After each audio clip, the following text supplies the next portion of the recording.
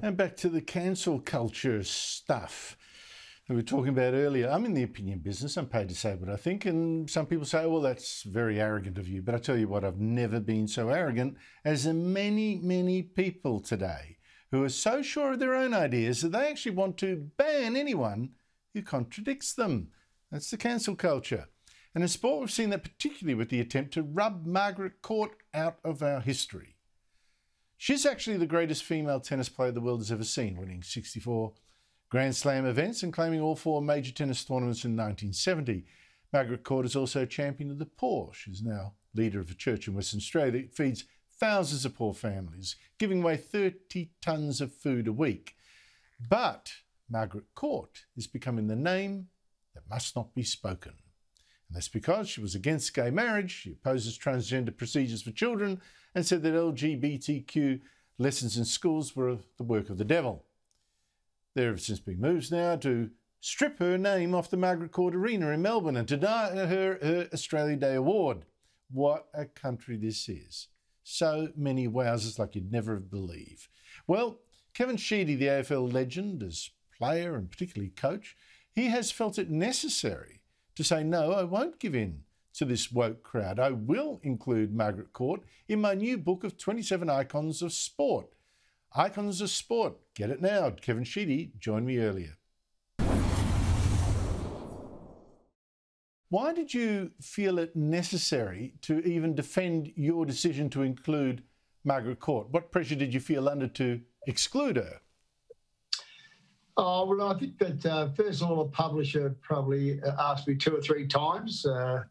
My co-writer, Warwick, said, you know, you're going to cause a havoc if I do select Margaret Court. And I said, well, look, that doesn't worry me at all, you know. And, of course, when the Herald Sun wanted to put a story in the newspaper, like to me, Margaret Court was a legend in my lifetime. I mean, the book was all about picking people out of every decade of my life that added value to me growing up and developing as a person. The whole reason is that they're iconic people, but there are also iconic moments in that 7 decades that I've been alive. So from a point of view, it's very important that she, along with Aidan Goolagong, because they played each other, and they only lived about 2.5 hours apart in New South Wales. So I'm going to pick Yvonne Goolagong in, and Margaret Court was a better player than her. I've got no reason to ever drop her off, and people just kept telling me about a group of people called woke, or a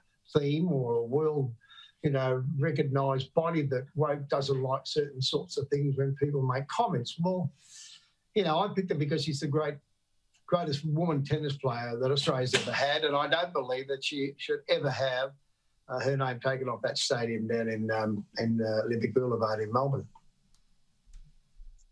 I think you're so right, because, look, I don't like some of the things that Margaret Court says about gays either. But I try to see people neither do I, in the but whole. that's not the point. No, but exactly right. But in the whole, Margaret Court, I think, has done far more good than harm. And I think, you know, when we come to a sporting honours, what she might say somewhere else, surely leaving her name on the Margaret Court Arena is the least you could do, given her contribution to the sport. What do you make of the attempts to say, well, no, you can't have that because of something someone said one part of their life, they can't be recognised for what they've done in another? Well, I mean, I made a comment in the Herald Sun today that you would just automatically stop wanting to listen to Michael Jackson because he's put a baby over a balcony, which is a disgraceful, just despicable act. But he's still a great musician. Elvis Presley died of drugs. I mean, Marilyn Monroe. I mean, I could draw a book of that. That'll be my next book if you want to go that way. But, you know, and there are a lot of people out there that make very harsh comments about things that they expect people to expect because they like it. I mean, I don't expect people to like everything I make a comment about, but, you know, to me, you know, there was a group of people and maybe woke. I don't know, I'll be honest, because I don't know enough about woke, but, you know, I mean, when people said Black Lives Matter, I felt that every life matters. I've lost about 6, 8 friends of mine have died in the COVID over the last 2 years. Now, every one of those lives mattered, and I've spoken to Michael Long. I said, never be offended because I'm backing up that every life matters more than black lives matters, because I do love my Aboriginal people of Australia. I think you're absolutely correct. But to say that all lives matter is now an act of war, I just think it should go by the book, that every life should matter. Just going to your book, your list of sporting icons, I think it's a terrific list. Jessica Watson's in there, Ian Thorpe, Cliff Young, the long-distance runner in his gumboots, Ash Barty, of course, Lionel Rose, great boxer, and one of my top heroes, of course, Yvonne Goolagong-Cawley. But, Kevin, in choosing the top icons, you say that you still find it hard to split the difference between the American Cup skipper, John Bertrand, great moment there when he won for the first time against the Americans, the great tennis champion Rod Laver, of course, and Tour de France winner Cadel Evans. Why is it those three that you think, well, they're really the icons for you? Well, first of all, no one had beaten America ever in the history of that yachts race in America. John and his wife went to study in America at a very young age about the wind and the sea, about what could be done and how he could come back, because he loved his yachting. He took yachting on as a local kid in the beaches around Chelsea and so forth. To go and study that, and then finally, approximately 10 years later, be given the chance to be the America's Cup captain, and then go out there and start with a 3-1 deficit, and then win the next 3 races in one of the greatest victories Australia's ever beaten America in anything. Cadel Evans Classic was, I was there because I was the coach of the GWS Giants up in West Sydney. It was a bye in an AFL season. The Skoda was sponsor for the Giants and the sponsor for the Tour de France. They took us over there.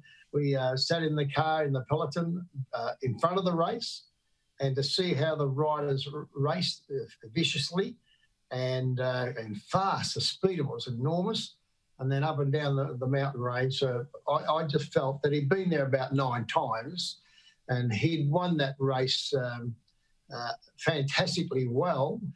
And Rod Laver, well, I mean, look, he wrote his performance, making sure that tennis was going to be a professional, very courageous decision. He'd just been probably voted the best amateur tennis player in the world. He has to have the courage to leave the amateurs, lose the heart and soul of probably Harry Hopman, his coach, go to America with the Kramer group of people and run professional tennis. And then, of course, when he comes back, and they probably 10 years later, approximately, they allowed professionals then to actually play in the Wimbledon and the Australian Opens again. And he come back after a decade, and then still started winning again in his early to late 30s. So, you know, he a very courageous person. So the book also tells you that, you know, we should be inspired by our Australian icons, because they come from anywhere. They absolutely come from anywhere. And it just goes to the point, isn't it? It's not an icon is not just someone who wins, it's also how they win that's so correct. Important. Kevin Sheedy, great to talk to you. Thank you so much for your time, and all the best with the book. Thank you very kindly. I really appreciate the time.